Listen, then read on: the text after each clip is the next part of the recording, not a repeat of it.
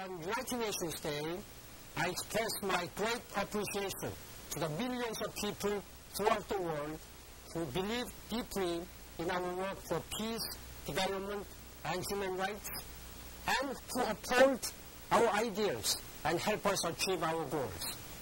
To all of you, friends and fellow citizens of the world, I say thank you. 65 years ago on this date, the founding charter of the United Nations entered into force. Every year on UN Day, we reaffirm our global mission. We reassert the universal values of tolerance, mutual respect, and human dignity. And we recognize the progress we have made together. Gains in literacy and life expectancy, the spread of knowledge and technology, advances in democracy and the rule of law.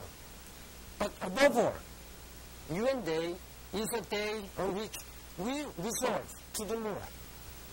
More to protect against and to fight climate change and avoid nuclear catastrophe. More to expand opportunities for women and girls, and to combat injustice and inequality. More to meet the Millennium Development Goals.